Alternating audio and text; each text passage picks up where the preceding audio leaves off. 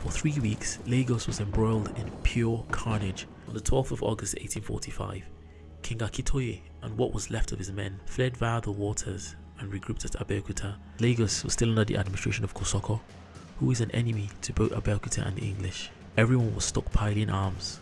War, again, was inevitable.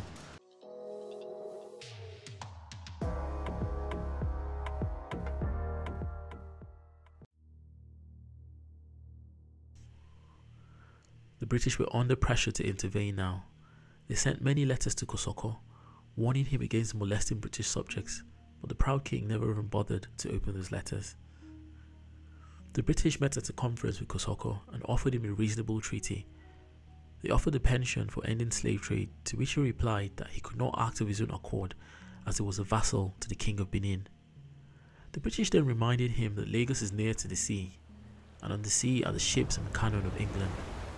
They also subtly reminded him that he had a rival to his throne who had a very strong claim. Not feeling the least bit threatened, Kosoko gave a less evasive answer. No, he did not want to sign a treaty, and the friendship with England was not desired. With the battle lines clearly drawn, on November 25, 1851, the British ships HMS Bloodhound and 21 other armed vessels crossed the bar and entered the Lagos Lagoon as a show of force. They were flying a flag of truce, but they were however in Lagos territorial waters uninvited. Therefore, the defenders on Lagos Island opened fire with a barrage of cannon and muskets. The British tried to land a party of soldiers but were hurried back to the water. This unplanned invasion was easily defeated. The British High Command was understandably upset by this upset, and Consul Beecroft was sharply reprimanded. A proper invasion was planned, and this second expedition was coordinated with Akitoye's men, who would advance along the west bank of the lagoon in line with the British ships. A veritable flotilla was amassed, including HMS Bloodhound, HMS Teaser, HMS Samson and HMS Penelope, and a flotilla of dozens of naval vessels including rocket galleys. Kosoko's defenders in Lagos had lined the entire beachhead of the approach to the island with fortifications for cannons and ramps and ditches for gunmen. Where the water was deep enough for boats to come ashore, they planted double rows of spikes in the water to prevent the bigger ships from coming close. His enemies were undoubtedly masters of the waters, but the proud king was confident he could defend his island. Let them come. He will feed them with lead and fire. The Agidingbi War, so named because of the thundering sounds the cannons made, started on Boxing Day 1851.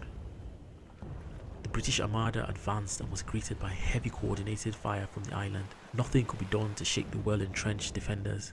The ships were prevented from coming close enough by the well-placed spikes in the water. The British engineers tried neck deep in the water to cut those spikes planted in the water so that the vessels could come close to the shore, but they were driven back by cannon and gunfire. Because of the shallow waters in the lagoon, one of the British primary vessels, the HMS Teaser, was grounded. Kosoko's men immediately transferred some cannons to fortifications near that location and opened fire on her, almost completely destroying her. A brave British landing party, however, stormed those fortifications and disabled the cannons. That party was however almost completely wiped out, but the bravery bought the HMS Teaser some time, and she was again able to be refloated and joined the HMS Bloodhound and the rest of the fighting force by December 27th. Together, these vessels increased the effectiveness of their fire against the Lagos shore defences, and more British ships were able to get closer to the Lagos shore to turn the tide of the fight. Battle progressed, great contest of lagoon and land, blood and water, of fire and cannon. The noise of the battle could be heard as far away as Badagry. The Battle of Boiling Cannons had been raging for 2 days when a British rocket struck the main ammunition depot in Kosoko's palace on 28 December, which caused a massive explosion that eventually spread across the town. With their ammunition destroyed and the city burning around them, Kosoko and his defenders began to escape by boats to the mainland, and the town was largely deserted. A contingent of 1,000 Dahomians sent to assist Kosoko arrived too late and quietly went back. Thus, Lagos, which had never fallen to external invaders since 1603, was now on its knees, burning and deserted. When Akitoye and the victorious British party landed, they found over 50 artillery pieces left behind by Kosoko and his men, which were all unceremoniously dumped into the sea. The town was mostly empty, with only about 5,000 of its usual population of 22,000 left.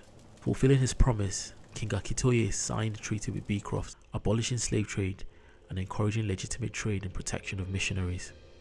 Kosoko went into exile under the wings of the Awujale of Ijebu and set up a rival kingdom covering Lekki, Palma and Ekpei, and he continued to trade slaves, enriching himself. He will make further attempts at overthrowing Akitoye in August of 1853. Akitoye will be dead 3 weeks later, perhaps of natural causes, we might never know.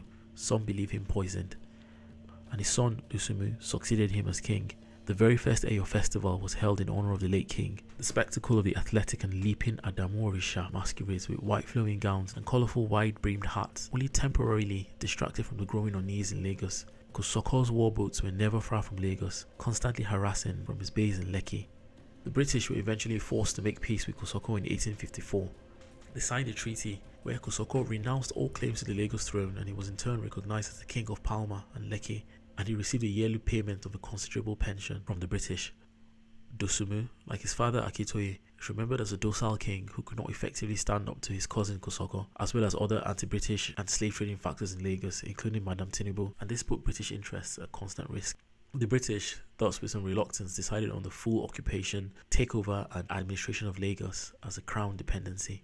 King Dosumu and his advisors were informed about this in June 1861. They initially declined, so the HMS Prometheus moved within gunshot of the city, and the rulership of Lagos were informed that an answer was needed by the 6th of August, otherwise formal possession of the city would commence. On the 6th of August 1861, King Dosumu and 4 of the main chiefs of Lagos signed a treaty of cession in the British consulate. A proclamation was read declaring Lagos had been taken under the wings of the Queen. The British flag was raised, followed by a 21-gun salute and the singing of the British anthem by children of the missionary schools.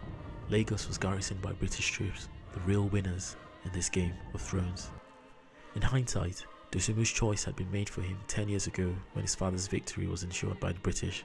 Kosoko is often painted as a villainous slave trader who would rather burn his house than accept an unfavourable peace, but records actually show that Akitoye was just as prolific a slave trader as he was.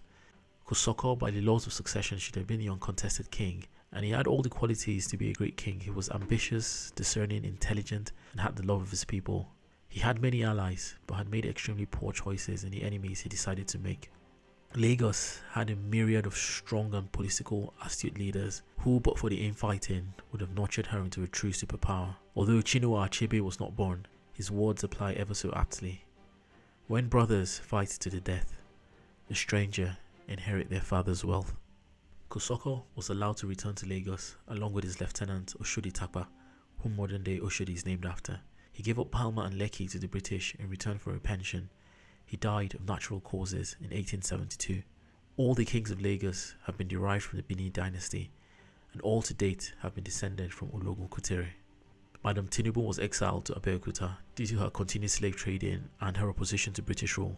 Abeokuta, the darling of the British Empire, would eventually have an about-face resisting British rule, but she, as well as Ijebu, Ibadan, and all the Yoruba kingdoms, would eventually come under British rule.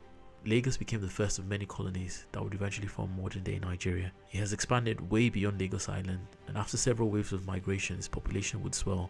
The Nupes, the Saros, the returned enslaved people, and eventually economic migrants. Lagos has become arguably the most important city in Africa. Lagos will become Nigeria's capital until 1991, that is, and remains her richest state, a centre of excellence. And just like her history, she is complex, intriguing, gritty, rich, diverse, beautiful, solemn, indefatigable, colourful, loud, scary, and 22 million other things.